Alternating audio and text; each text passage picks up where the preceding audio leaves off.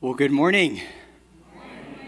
I am so grateful to be here with you guys this morning. Thank you for having me. Thank you for just being present this morning. And I definitely want to, before we jump in, we're going to turn to a word of prayer, open this time up with God. And I also want to make sure we just take a special moment as well to just pray for JP and his family, just in the midst of everything going on. So if you guys would just join me as we go before God and just ask him to invade this space. Father, we thank you, Lord. We thank you for your love, your affection that you pour out on each one of us.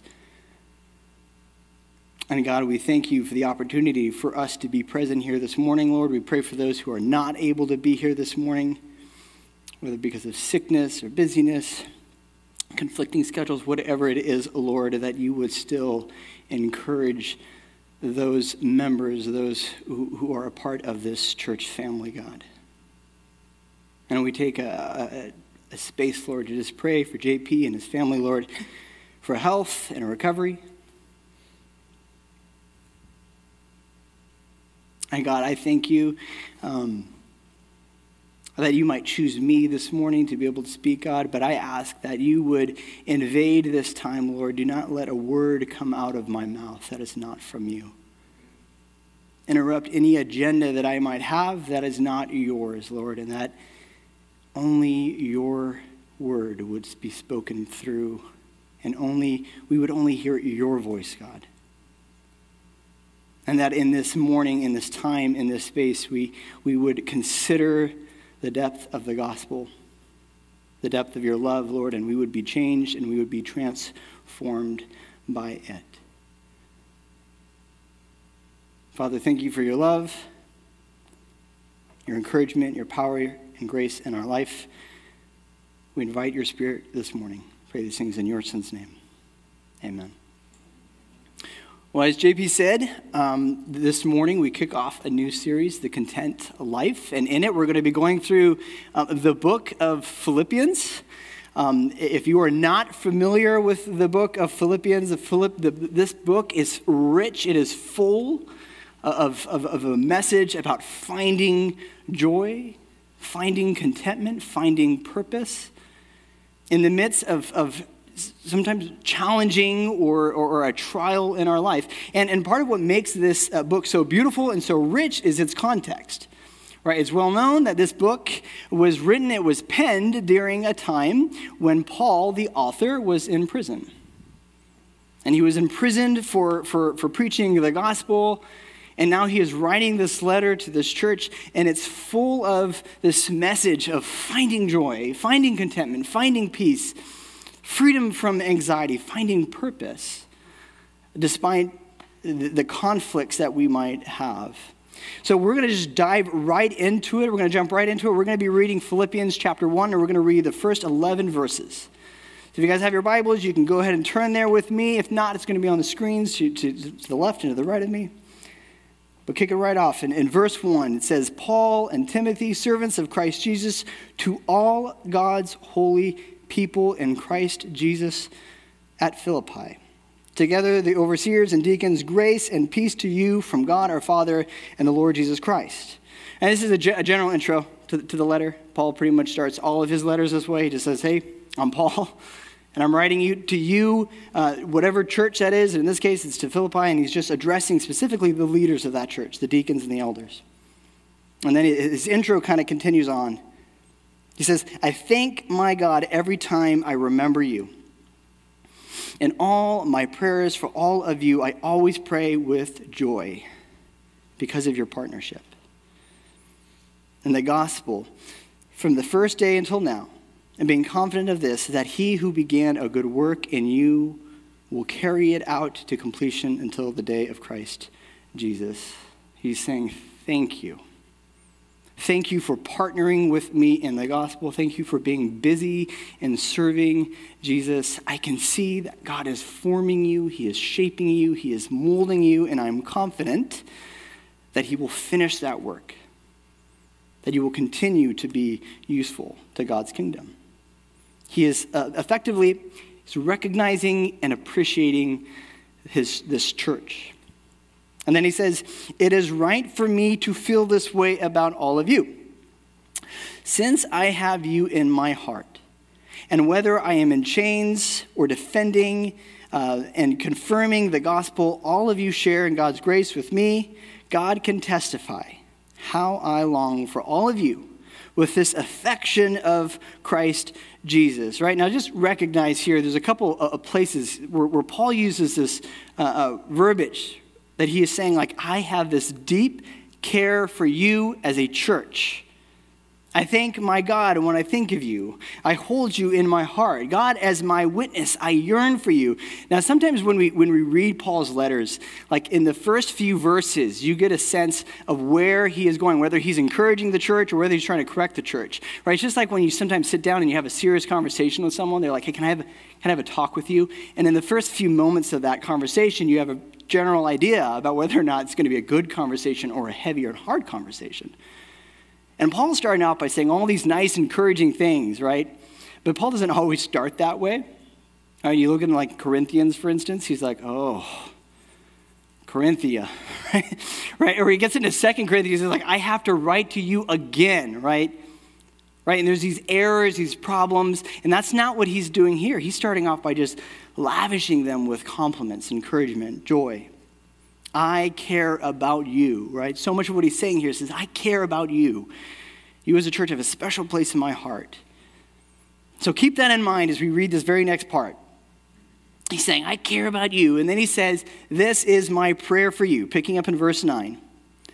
He says, this is my prayer, that your love may abound more and more in knowledge and depth and of insight, so that you may be able to discern what is best, and may be pure and blameless for the day of Christ, filled with the fruit of righteousness that comes through Christ Jesus, to the glory and praise of God. He is praying that this church would become more loving, that they would have discernment so that they might be able to evaluate their life in order to figure out how to make it even more excellent. And then he prays for the righteousness that comes from Jesus. And this kind of could mean two different things. It could be like that righteousness, that internal righteousness, that what we call justification, that God makes us righteous inside, but also this righteousness that comes outside in our actions and our behaviors. This process of sanctification, that God makes us more holy. And he's just praying, I pray that you become more righteous. Now, I usually don't pray for people this way.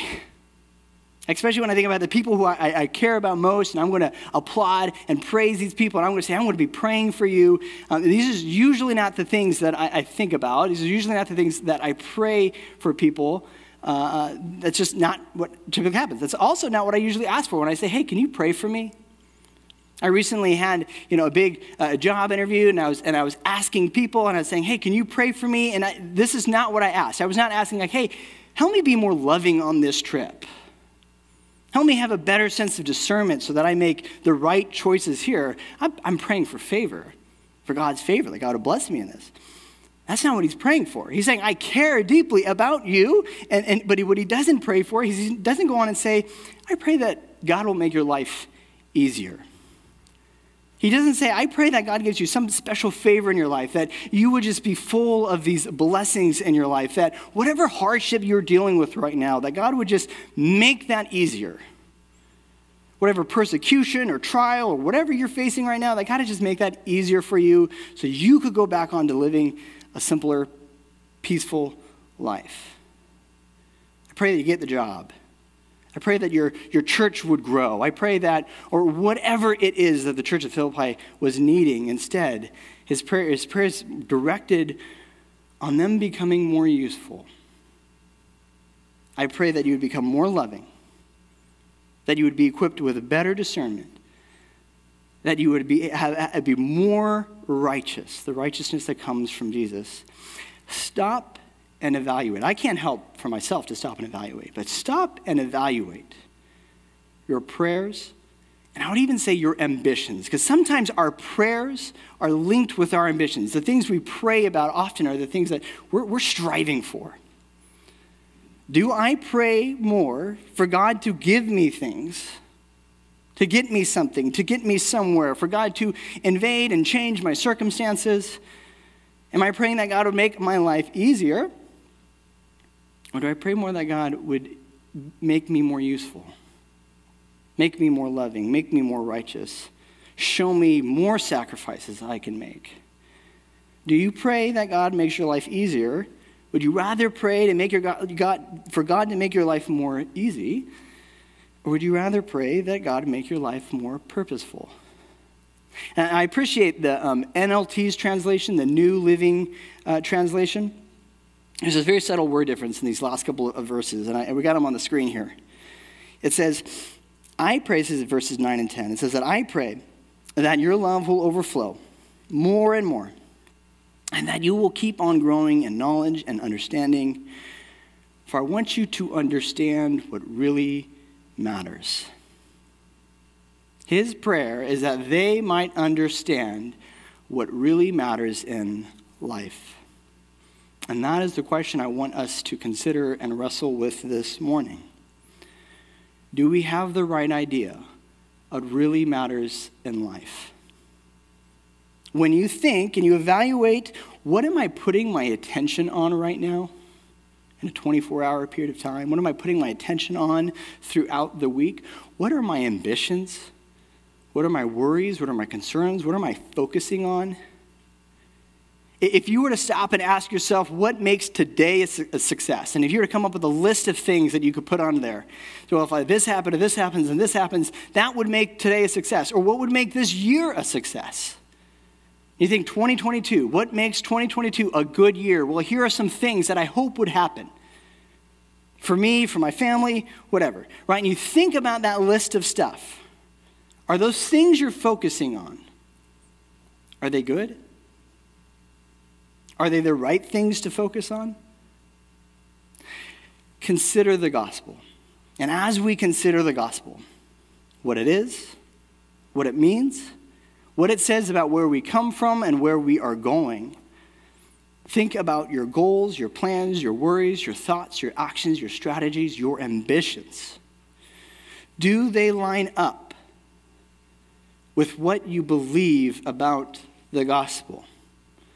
Does your ambitions match your convictions? Does your ambitions, right? Your ambitions are the things, they're your goals, your plans, the things you want. Your ambitions is what drives your worries, right? Because the things you're worried about are often connected with the things you have an ambition for, right? If you're focused on pleasing people and making everyone else happy, you're going to be worried about saying the wrong thing or upsetting people. If your ambitions are in your career, then you're worried about things going wrong with your career. If your ambition is in your self-image and how people perceive you, then you're worried about how you're perceived and whether you're perceived as successful or not. These are your ambitions. Do your ambitions match your beliefs, your convictions, your hope in Jesus, your belief about who God is and who we are before him? And this morning, I want to unpack that question for us. Our worldview is what determines what we think is important. Our worldview determines what we think is important. And if you kind of look at what determines our worldview, as scholars will often say, it's these four big questions that kind of determine what our worldview is in life.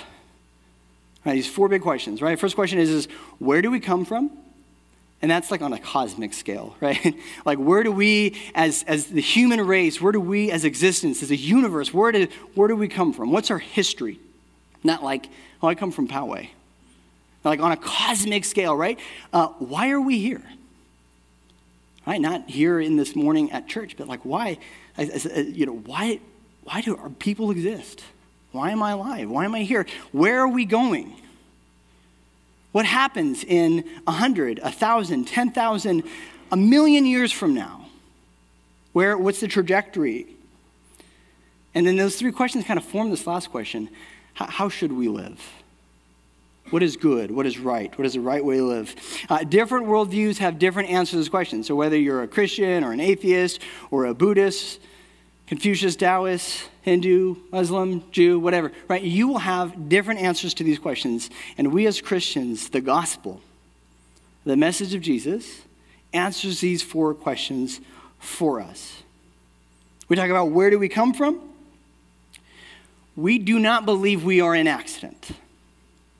We do not believe that this universe, that this vast amount of complex, precise physical laws, that this isn't just an accident.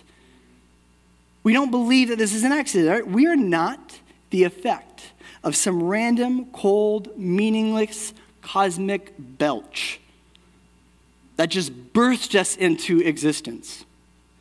We believe we are intentionally and we are purposefully created by a loving God. And Scripture is full with this message that this loving God created you and yearns for a relationship with you, wants to know you and wants you to know him. Why are we here? Right, a part of that, when you understand where we come from, we also understand that God, a loving God, purposely formed you for a purpose. He created you for a purpose.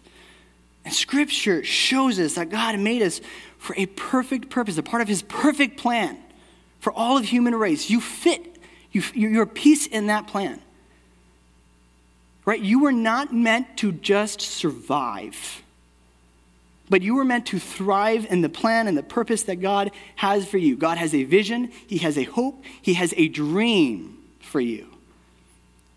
And to the question where we are going, the gospel shows us that out of the abundance of God's selfless and unconditional love, he ransomed us from our own sin, and he has destined us for eternity with him. That we get to spend our eternal lives loving and being loved, enjoying and being enjoyed by God. No death, no pain, no sorrow awaits us in our eternity with him. And how shall we live? Jesus painted a very clear standard that our purpose is intertwined with this standard. These 2 ambitions, love God and love people. And this is maybe the thing we have the most control of in our life, and we might choose to be people who live and break away from the purpose that God intended for us, or we might be people who live out the purpose that God intended for us, that we would be people who love God and love others. Our very purpose is intertwined into that. It is a life, right? Our purpose is that we live out a life that is focused on loving God and loving people. Now, you might think through these 4 questions, and if you think through these 4 questions deeply and on your own, and you think about them in the light of Scripture as well, it is going to help you put in perspective what really matters to you. What really matters? Objectively, what really matters? Are the things that I worry about today, the things that I will worry about this week, are they really worth worrying about when I consider the full depth of the gospel? Are my worries worth worrying about when I consider the full depth of the gospel? 10,000 years from now, when you have died and have been promoted to heaven, are you going to look back and are you going to be proud about the things that you spent time worrying about? Are you going to be like, oh man, I'm so glad I was worrying about that doctor appointment. I'm so glad I was worrying about that little 3-year run with inflation. I'm so glad I was worrying about that job interview. 10,000 years from now, are you going to look back and think like, yep, that was time well spent. I just added value to my eternity. I look back at the things that I worried about 10 years ago, and I think it's funny. I look at the things, the ambitions I had and the goals I had and the things that I was worrying about, and I'm like, I cannot believe I spent that much energy being fussy about that 10 years ago. Anyone relate to that? 10 years ago, you might think your goals, ambitions, your fears, your worries, a little silly, right? I can't imagine how I will look back at myself 10,000 years from now and laugh. about the things that I worry about, the things that I put and made priorities. I'm one of those people who overthink buying anything in life, right? Like whenever I buy something, I spend so much time thinking about it and asking and worrying, and I kind of like start to hyperventilate when I'm buying something, even if it's something really small. Right? And that's because I'm like worried about money, but I'm worried about making a mistake. Right? Like the mistake is more important to me than the money or whatever, right? And it's even with really small things. Just really recently, I went on to buy one of those magnets for dishwashers that say clean or dirty. You know what I'm talking about? Yeah, I probably went on Amazon 4 or 5 different times, browsing through all the selections and asking myself and freaking out over these little stupid things, right? Like I'm like, man, is this the right shape? Is this the right size? You know, Amazon has that like feature where it says like, how will it fit in your room?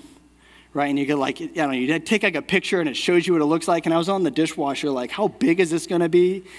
We have our youngest, Lewis, right? He's just kind of starting to crawl and stand up, and he's really handsy now.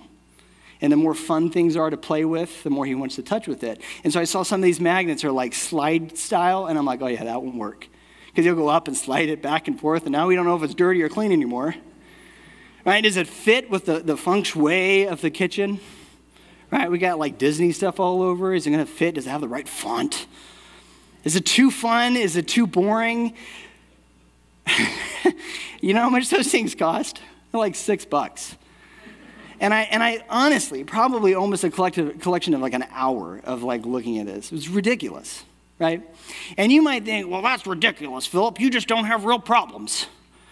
Well, true, that is not a real problem. But part of what I want us to consider this morning is this, is that when we look back, 10,000 years from now, when we look back at this, are we going to think that the things we worried about, the things we thought about, the things that we obsessed about, the things that we got all pent up and built up about, are those real problems when we're in heaven? Are those going to be the things where we're like, oh yeah, that was a good thing to worry about? That was worth it. Are you going to look back and you're going to laugh? Right, in the same way that I could look back and laugh. I'm like, just should have bought that magnet. I shouldn't have spent more than like 2 minutes making that decision, and just laugh about it. In light of eternity, in light of the gospel, in light of Jesus, I would argue that the things that matter most in life are those things that have an eternal impact. The things that right now we do that are going to affect us and others in the kingdom of God 10,000 years from now. And I think that really what that comes down to. Are you leading a life that draws you, me, those around you, others in your life closer to Jesus? Are you leading a life that is drawing others closer to Jesus? Those are the things that matter most. The things we look back on 10,000 years from now, and what we might feel more tension over, and we look back on and we consider and we wonder why. Some things like this, right? Why did you choose to hang on to that grudge for so long? Rather than just follow the way of Jesus and forgive. And show that love of Jesus, right? Why did I not invest more into teaching the next generation about Jesus? Our children, our youth, that is the season when they are figuring out what matters to them. And they're figuring out what they believe about life. That is the best time we can invest into the next generation. We will get the best bang for our buck in that. Why didn't I spend more time, energy, money, resources into building the kingdom of God? Why did I spend so much time fighting over such stupid things? And creating conflicts with people and tension, going on Facebook during the presidential election season and just hashing on the keyboard in anger. Why did I spend so much time pushing people away from Jesus? Because I failed to show them the love of Jesus. Why did I spend so much time making fights over silly things? So I ask, do your ambitions match your convictions? Do the things you care about, the things that you are prioritizing, their goals in life, do your ambitions match your convictions, the things that you believe about what really matters? Do they line up? Do they match? And it isn't just about worrying. I know I've talked about worrying. It's more than that. The gospel doesn't just change our worries. It changes our priorities. It changes our priorities. When we really consider all of what the gospel is, the whole message of Jesus, right? It'll change what we want. It's going to change our goals. It's going to change what we value. It'll change our priorities. Some of the shortest parables that Jesus taught, I think, are the most profound. And so there's two parables I want to read real quick. This comes up in 3 verses. It's in Matthew 13, 44 through 46. This is what Jesus said. He said, "The kingdom of heaven is like a treasure hidden in a field. And when a man found it, he hid it again. And then in his joy, went and sold all he had and bought that field. Again, the kingdom of heaven is like a merchant looking for fine pearls. And when he found one of great value, he went away, sold everything he had, and bought it." Jesus is saying that the kingdom of heaven, that's God's truth, his presence, his rule and reign over the lives of us here. That the full power of the gospel, the heart of Jesus' teachings, it's like this buried treasure. It's like this great pearl that when you figure out what it is, when you understand what it means, and when you understand the impact it has on life, not just here, but 10,000 years from now, when you understand all that it is, you will realize it is worth selling everything for. It's worth giving everything up for. The gospel is worth giving up everything for. Jesus, trusting Jesus, is worth giving up everything for. This is fundamentally a lesson on investing. All right, because when we learn and understand what the gospel is, what God offers, when we understand how valuable it is to fully trust Jesus with our lives, we realize that Jesus is the greatest investment we can ever make. He is the thing that is the most important to us and is the thing we should invest most into. Jesus is worth giving up everything else for. Nothing else matters when we have Jesus. Imagine if you could go back and give yourself advice 20 years ago on some investing tips. I guess this is kind of what Jesus is doing. Jesus is kind of looking ahead for us and saying, hey guys, this is what matters in the end. Right? This is what you should invest in. Well, imagine right now if you could look back and you go give yourself investing tips 20 years ago, right? I would tell myself, sell everything I own, sell my car, right, everything, and go all in on Amazon. Right? Go all in on Amazon. Check out this graph. This is the 20-year scope of Amazon from about 2000 to 20 years past. I think it goes to, it's like 2017 or something like that. Right, and you just see how that skyrockets, right? And in the article it says like, hey, if you had $1,000, if you invested $1,000 into Amazon back in 2000, you would have about $500,000 20 years later. That's an insane return of investment. It's just insane, right? If you knew that then, 20 years from now, like 20 years ago, you knew that, you can come back if God came out and said, invest in Amazon. And he showed you this graph, wouldn't you go all in? Wouldn't you go all in? Isn't that effectively what Jesus is saying? This is literally the point that Jesus is making when he talks about the parable of the mustard seed. Right? We don't have it on the screen here, but in the parable of the mustard seed, right? What does he say? He says, the kingdom of heaven is like a mustard seed. It's really, really small now. It's this really small thing. You plant it, when you invest in it, it becomes one of the largest plants in your garden. Those things can get big, and they spread like crazy. Right? This little thing, it's worth investing in because it will pay off. Jesus is the better version of Amazon stock. There's no dips. There's no plateaus. There's no decline in growth value. It is the most recession-proof stock we can invest in. Right? Yet, we're pretty obsessed with what's right in front of us. We're pretty obsessed with what's right in front of us, right? We're thinking about what's right here, right in front of us. Like, this is the stuff that matters right here. I'm looking at my life in 2020. I'm scared to put $500 somewhere else. And we're looking at the ups and downs here, and we're so absorbed. And maybe we don't say that our life here and now is what's most important, but a lot of us behave like it is. And if you look about how we worry, our worries often reveal that we care so much about this, right? To continue with this analogy of investing, imagine that like investing in our physical life, our material things, it's kind of like Blockbuster back in 2000. Here's another graph. This is Blockbuster. Right? And we're like, if you look at those first couple of years around the early 2000, right? You kind of see those ups and downs. And that's like us, like we're looking at that and we're excited when we get those up moments. We're like, yay, I just bought a house. Yay, I just got that new job. Oh no, my 401k.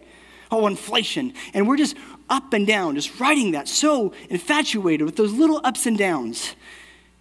But the inevitable fall is coming. That giant dip, plateau, to the point where it's just worth nothing. If you look at human history in the last 10,000 years, I think pretty much every single person, there's some exceptions, but pretty much every single person would agree that this body, your body, its destiny should be no surprise. We know what's going to happen here, right? And to beat around the bush, but everyone dies. Everyone has died, right? And so this physical body that we obsess over, it's this inevitable fall is coming. And in 2000, the year 2000, if you could go back and tell yourself what to invest in, sell Blockbuster and buy Amazon. Right? If you could look back in 20 years and you could give yourself some investing advice, and that's Jesus' message. It's fundamentally what Jesus' message here. He isn't talking about stock and money, though. He isn't talking about how you're going to get more monetary value, right? He's talking about your life. And he's saying, don't invest in the things. Don't just spend your life making your highest priorities the things here on earth.